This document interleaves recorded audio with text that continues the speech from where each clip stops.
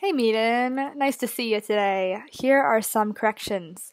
So first, pronunciation. We have accelerated, accelerated, argument, argument, argument. And then we have the w sound. So would, would, will, where,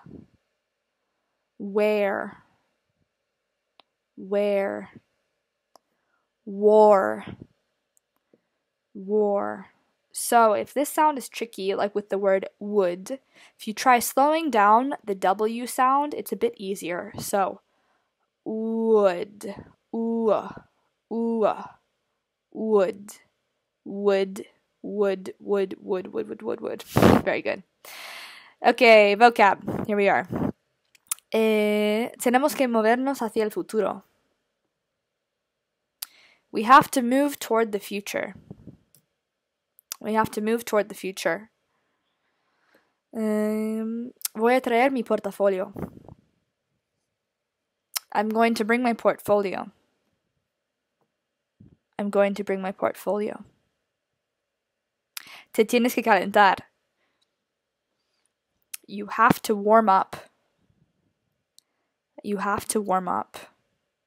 Or another similar phrase we said, tienes que encantarlos al principio. You have to charm them at first. You have to charm them at first. And then grammar, we have me fui en marzo. I left in March. I left in March.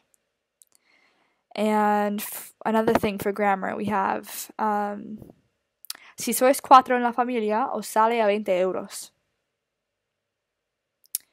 If there are 4 of you in your family, it ends up costing 20 euros.